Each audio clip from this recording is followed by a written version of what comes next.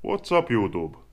In this video I'm going to show you easy way to calculate how much further back your boat's longitudinal center of gravity point is going to change when making inboard to outboard conversion, like in this project. So in outboard conversion you are removing weight from here and adding weight back there.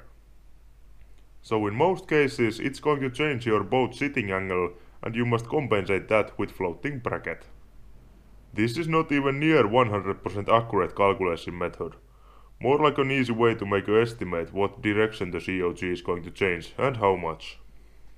When I start to calculate my longitudinal COG, I share the boat into few pieces and I use the bow as a 0 point.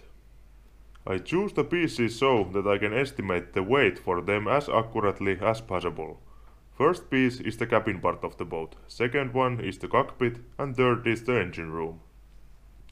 Then I measure the distance from the 0 point for all these pieces. So this hull is 8.5 meters long and its dry weight is 1250 kilograms. Now I divide this total weight and share it for these pieces I have selected by estimating their weight. The bow piece is long, but this boat has empty cabin, so it doesn't weigh much. I estimate that it's 450 kilos. Second piece is much shorter, but it contains electrical parts, seats, fuel tank and the hull is already at its full width, so I estimate that's also 450 kilos. For the rear piece I'm left with 350 kilograms, and that sounds correct because the transom, engine bed and the stringers are very heavy. Now I have divided the hull's dry weight into 3 pieces. Then I add the engine and the drive's weight into that rear piece. And I also add 40 centimeters length because of the drive. And now I estimate where is the center of gravity points for each of these pieces, compared to the 0 point. The boat's bow is narrow, so the first piece's center of gravity point is little bit towards the back of the boat. Middle piece is quite neutral with the weight distribution, so its weight point is in the middle. Aft piece's COG is also towards the back because the engine and the drive's weight are near the transom. Now I can start calculating. So I multiply the length of these estimated COG points with the weight of individual piece. Then I sum these results together and divide it by the multiplied length and weight of the whole boat, which is boat's dry weight plus engine weight multiplied by the whole length.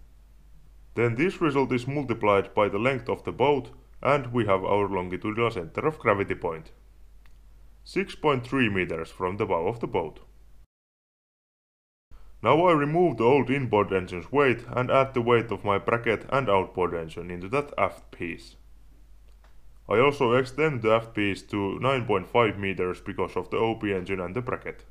The Yamaha F350 engine weighs 360 kilograms and I estimate that the bracket will be 70 kilograms.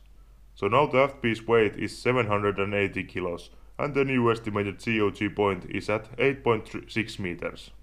Then the same calculation with these new values. And we get the new COG point with the outboard engine. And it's 6.4 meters from the 0 point. So the change is just about 10 centimeters. As I mentioned before, this is not accurate way to calculate your boat's real COG point.